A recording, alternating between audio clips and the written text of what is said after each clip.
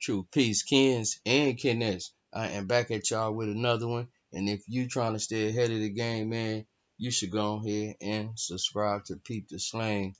South Korea seeks new military training to minimize space debris risks. Man, Peep the Slang. This comes out tomorrow. South Korea military is seeking to create a new training program to counter potential hazards from space debris as part of broader efforts to enhance its space security capabilities, a Seoul official said Monday, tomorrow.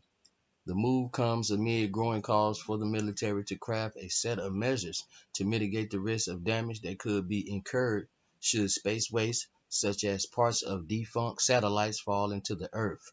We are seeking to create new training against the risk of space debris, although we have yet to work out details, an official at the Joint Chief of Staff JCS told Yonhap News Agency on conditions of anonymity. The training, if launched, is expected to involve military personnel as well as officials from related government organizations, the official added.